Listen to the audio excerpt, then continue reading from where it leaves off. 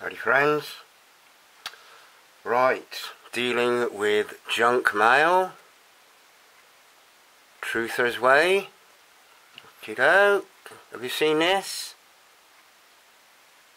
Watch it.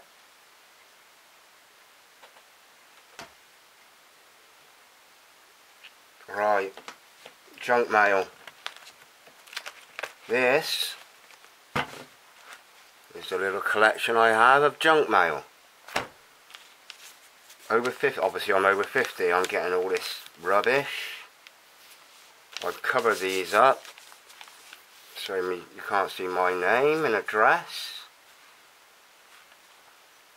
Repeats. All these things, I keep getting them. I don't respite. For me, it's unsolicited mail. It costs money, it costs trees. We've got plastic flipping windows that ends up, if it's recycled, it ends up in the paper chain. Then eventually paper ends up in the sea in some form or another, or you know.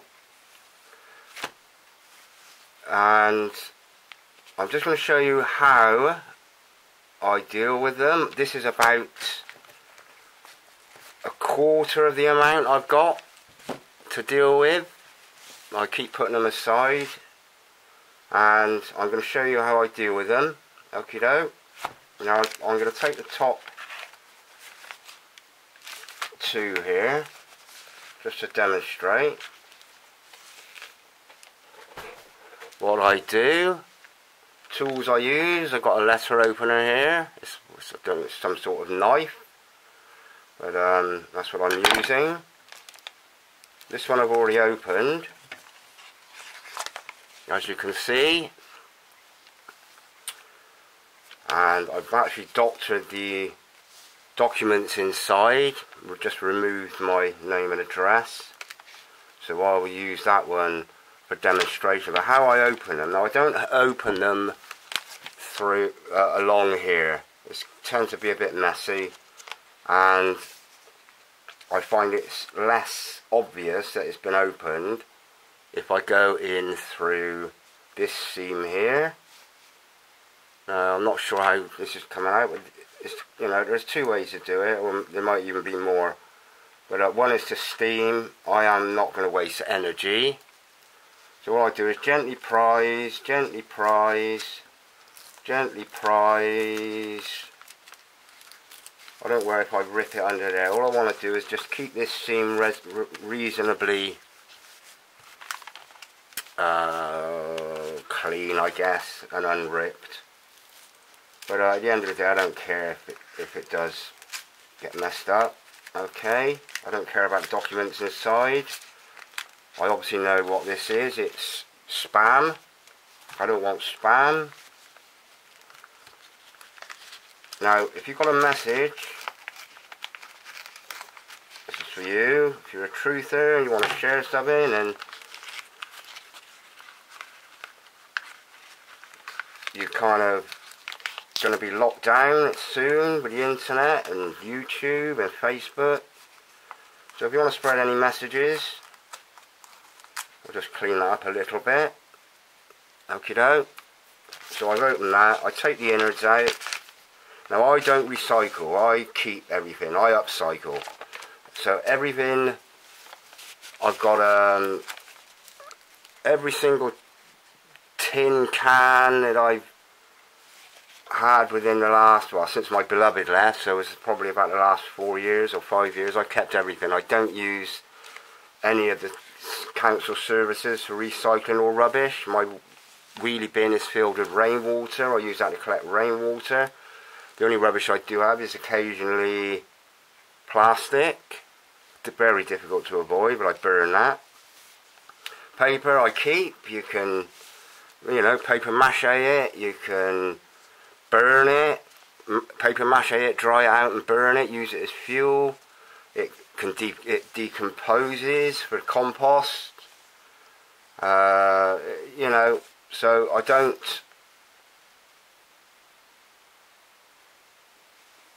use council facilities. Bearing in mind that it's a precious resource, this. You know, it's trees, it's paper, it's got a value, it's got a positive value, otherwise people wouldn't be in business recycling it, would they? Okay, the same with tin cans. It's got a value. It's about 120 pound a ton for steel, but to me a tin can, you know, you can upcycle it. You know, there's a multitude of things you can do with a tin can, but I'm not paying somebody else to take away these goods, these materials, and make money off of it. You know, I might as well just save all my tin cans up until I get a ton and sell it. I don't buy much in aluminium. In fact, I don't actually buy anything in aluminium. Occasionally, but if I'm buying a cider, which I rarely do, I buy it in a bottle to drink it home. It's a bit of a treat. Glass, I don't throw any glass out.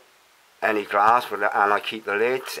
Every single glass bottle, jar, poppy top jar, I've kept. And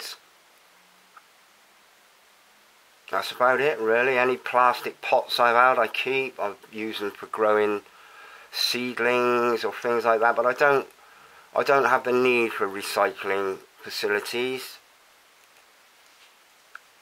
So that's what I don't do. So anyway, that's how I've opened that. I'll put that to one side. Now this one I've already opened. On the face I put some of these sticky back stickers, just so that it's hidden, really. And on that I will write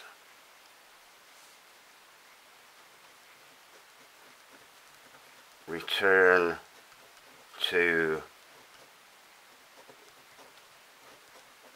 sender. It's got a return address here, return to sender.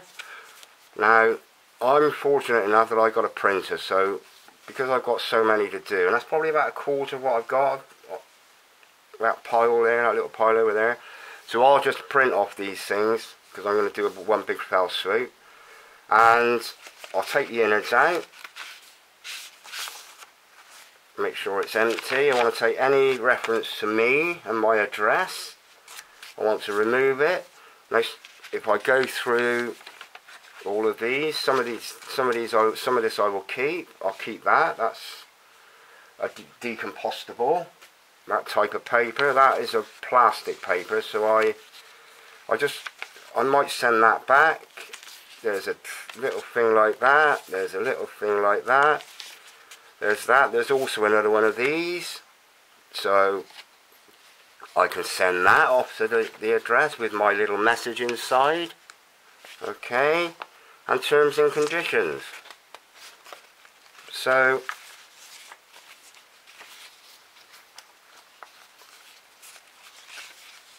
I might actually keep that, and I might actually keep those little ones, but I just want to give it a little bit of bulk, really. And then what I do is I get my message. Now whatever your agenda is, be it any of these, be it Free Willy, I don't know, be it whatever, Free Julian Assange, whatever message you want to get across. If you want to direct anybody to a website, just bang it in there. It's a bit of potluck, but it's as potlucky as them sending me this. Okay. Now again, I will be printing off all my responses, all my little messages.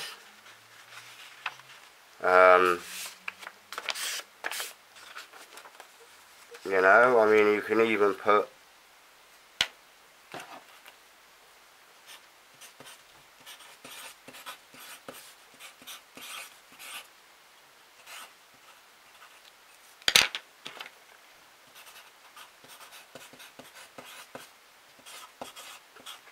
whatever your message be,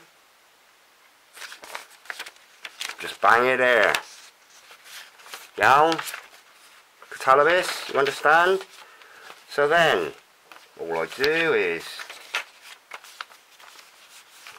fold it in with a few more bits of paper, slip it in,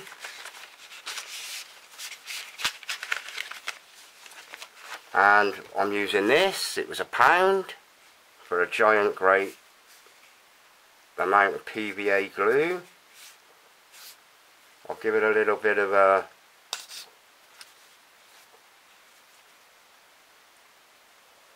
little bit on there, don't need much.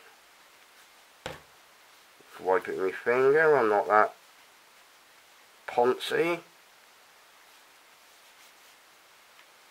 Okie doke. And then I'll tuck it in.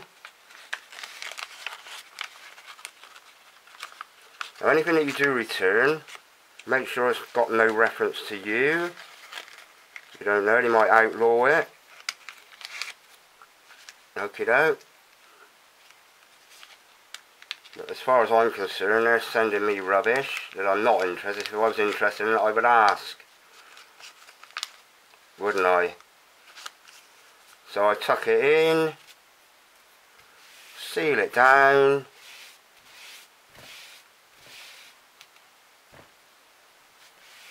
bob. Down, return to sender, prepaid. Don't cost me nothing, don't cost me anything. Looks a bit messy there, but hey, who cares? This one I'll do the same with this. This is a nice new one. I won't lick that because of my DNA. I'll use a bit of tap water on that. Put my message inside. That can go in the post box too. Okay. That's basically junk mail. Now the windows, you can either get these sticky on ones. It's little sticky squares, rectangles. What I do is I've already pre-cut some of these.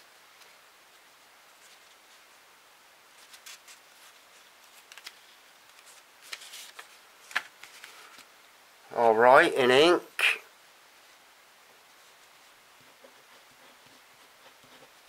Return to sender. Ooh.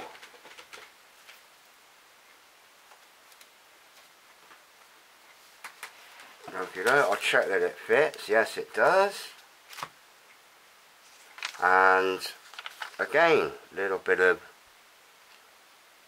glue, craft glue, kids glue, paper, which just needs to be able to stick paper to paper really. If you're struggling for that, flour and water, make a paste. I'm not sure how long that will last, but at the end of the day, it's an alternative. If you're an egg eater, I'm not, but if you eat eggs, egg white is a good glue. In fact, it's a fantastic glue, egg white. You can stick, I mean, have you ever tried getting a dried egg off of a plate? It's almost impossible really. Okay, and then we'll stick that on return to sender over the window. Let it dry, and then that's a good one.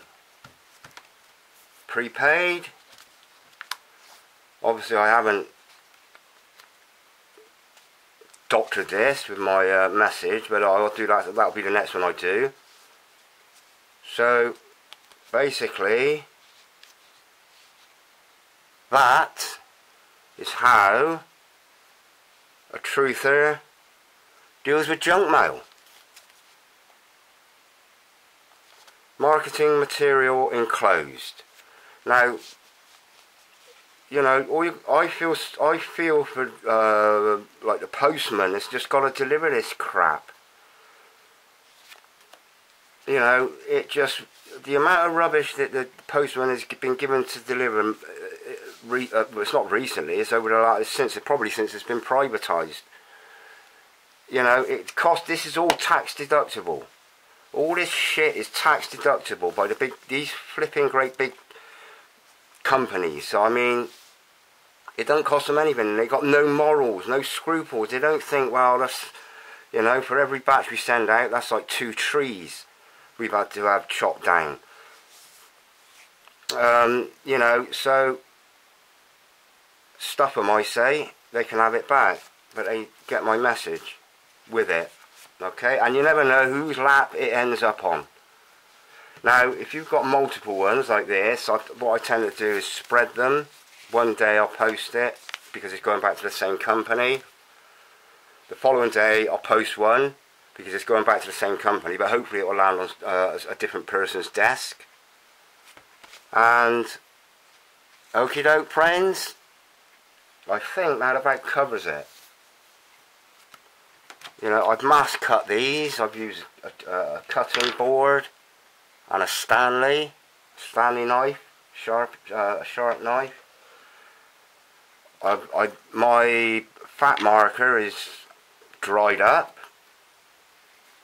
Am I allowed to say fat marker? Obese? Anyway, my big marker then is dried up, which is why I'm using this pencil, Chippy's pencil. Otherwise I would have used a fat ink pen. But like I say, I will be doing multiple of these, so I will be printing mine off, because like I say, unfortunate, it comes with my business. So alright then, friends, that's that basically sort of concludes my video on how truthers deal with junk mail. Okie doke. Get yourself one of these as well. Get yourself a little Bible. Okay. Revelation 13.